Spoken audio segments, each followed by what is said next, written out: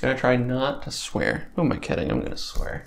Here goes another video that's not gonna make any sense because I didn't really plan this out, and I worked on this entire project without filming a thing. So I was gonna talk about this long, elaborate story about how I made this project, all the prototyping involved and the mistakes I made, but it was starting to get really boring.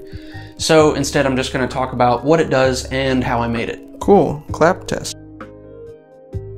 Chlamydia test. So a while back, I made a video talking about one of Spacehuhn's deauther projects, the deauther wristband. That video was showcasing some of its capabilities, and it inspired me to create the ESP32 Marauder project. Essentially what I wanted to do was take the same capabilities that were in the deauther project and add them to the ESP32, while including some Bluetooth tools and then making it all work with a touchscreen. So that way it was portable but didn't use any push buttons. So pretty much what I'm going to do now is I'm just going to put one of these together. Pretty much the first step in making the ESP32 Marauder is getting it all pasted up with solder paste using this stencil. That way you don't have to solder a bunch of surface mount components by hand. You can just paste it, place it, and then hit it with the heat gun. And so that's what we're gonna do right now.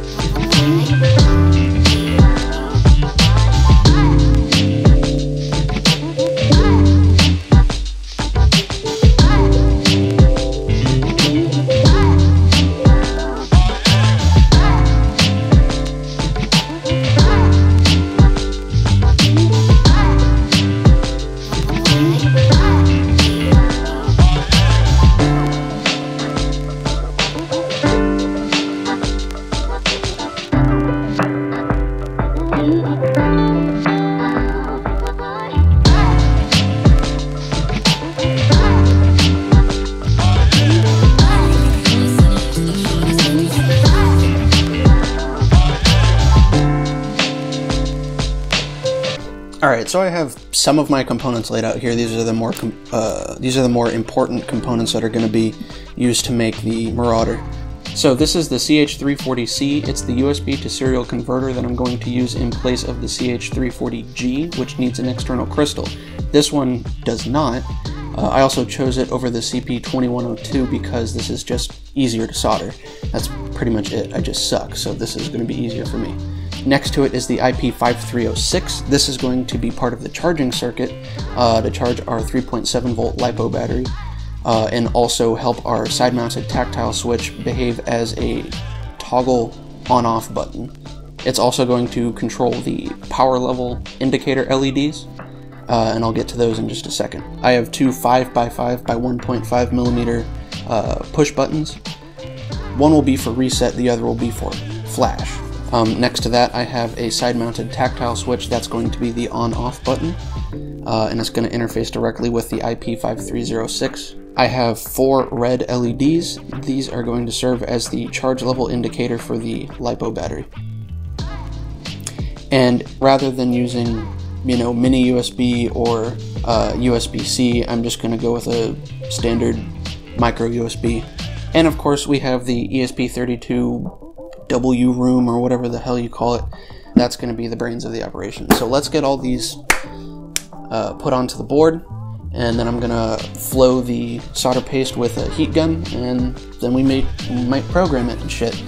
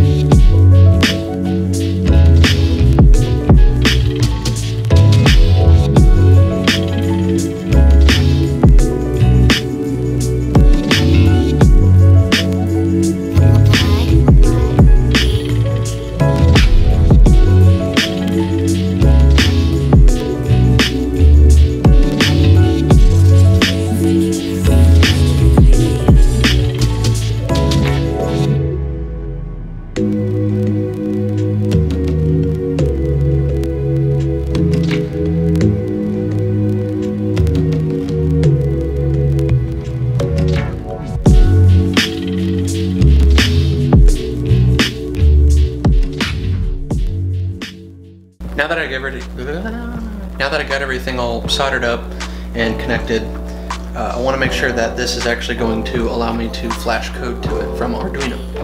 I have it connected to my computer right now, and it didn't explode, so at least the charging circuit works. The battery's connected to the back.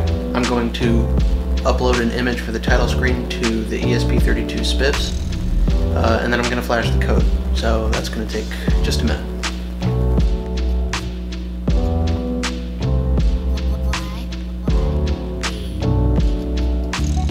Alright, so I have a serial monitor open. I finished uploading the title screen to SPIFs, and now I'm gonna see if the code will upload.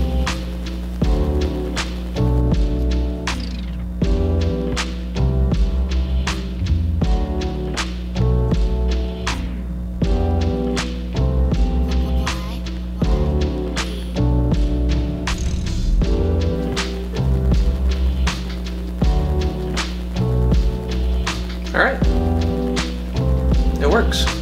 Title screen and main menu. Come on, do the thing. There we go, main menu. Yep, sniffing Bluetooth devices. So it works.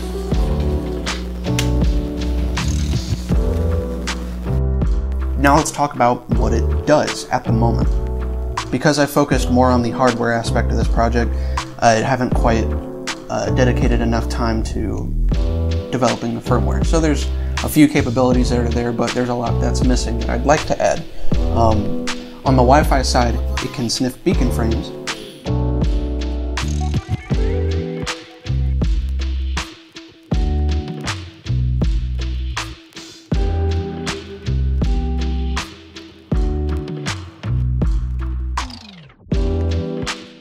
It can also sniff probe requests.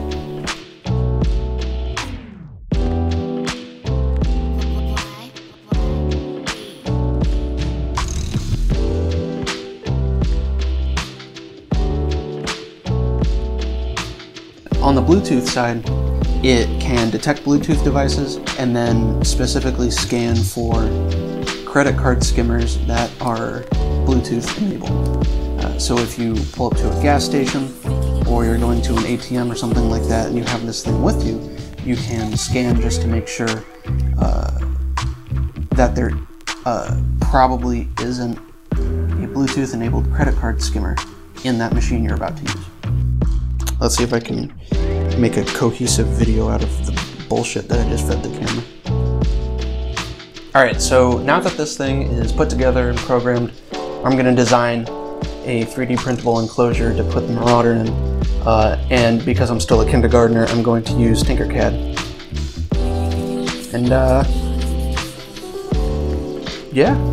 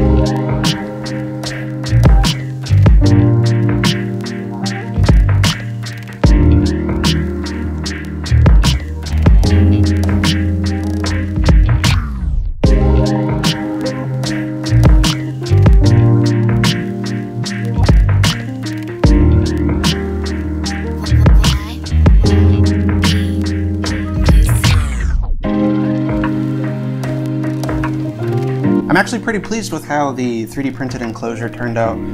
I went with the color changing filament for 2 reasons. 1, I think it looks cool. 2, it sucks to print with, and I was just trying to get rid of it, or I'm still trying to get rid of it. But I thought, if this is going to be something that's held in your hand, your body temperature makes it change color.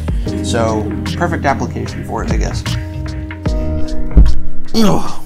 Hey, if you made it this far, thanks for watching. If you enjoyed this video, don't forget to leave a thumbs up, comment your thoughts and feelings, and if you want to see me make even less sense than I do here, follow me on Instagram, you know, and I'll see you next time I have a really bad idea and don't know how to document it on a video camera. So depending on the feedback from this video, I may decide to sell these on Tindy. I haven't decided yet. So if you're interested in buying an ESP32 Marauder, go ahead and leave a comment and let me know.